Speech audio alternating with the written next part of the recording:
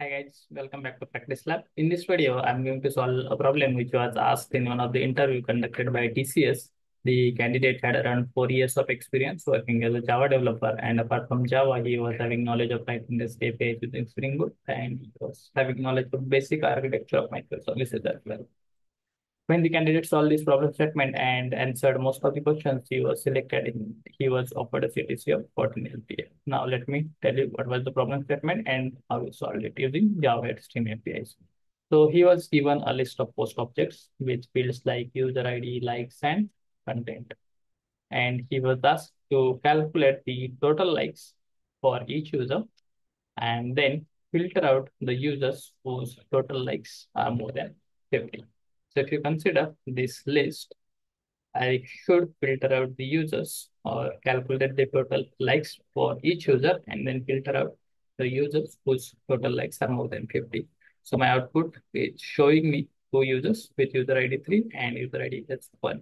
So we don't have user ID as 2 because if you see the total likes for this user are 30 plus 10, which becomes 40. That is less than 50. So we should ignore that user. Okay, guys, so let us see how to solve this by Java Stream APIs. So we have again started conducting mock interviews. So if you guys are interested, you can fill out the form in the description and then we'll connect for the mock interview. Okay, guys, so let's get started. So here you can see I have declared class post and inside that I have declared three fields, user ID, likes, and content.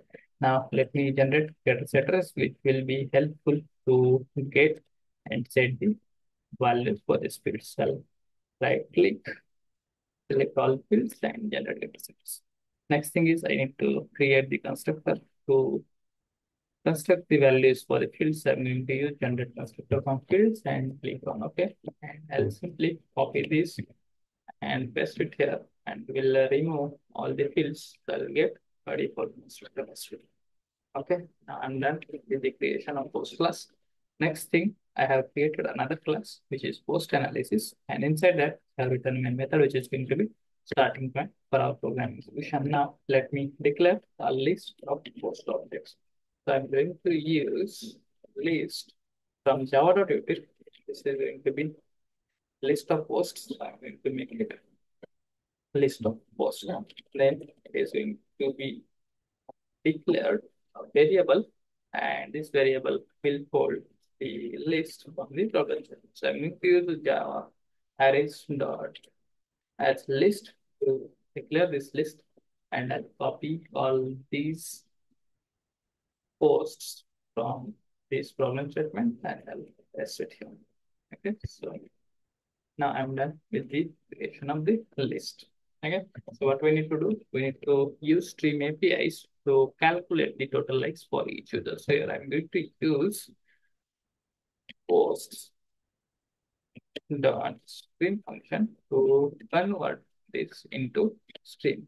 And then I'm going to use collect function where we have a facility or we have a utility which will be used to group by the objects by a particular field. So I'm going to use collectors dot grouping by function. This grouping by function takes a parameter which will be used to group the objects by a field. So this is going to be post colon get user. So we are going to group these list elements by user ID. And next thing is I need to calculate the total sum of all the likes and sets. So I'm going to use again collectors dot summing int function to calculate the total sum for the specified field. So we need to get the sum for the likes. So I'm going to use like as a parameter to calculate the sum. So I'll get the sum along with user ID. So for each user, I'll get the total things. Next thing is I need to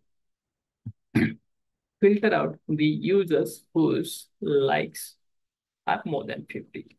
So this will give me a map So I'll get all the entries from this map using entry set function, and then I'll convert this into string, and then I'll use filter function to filter the users whose likes count is more than 50. So here it is going to be entry search at entry dot get value should be then 50.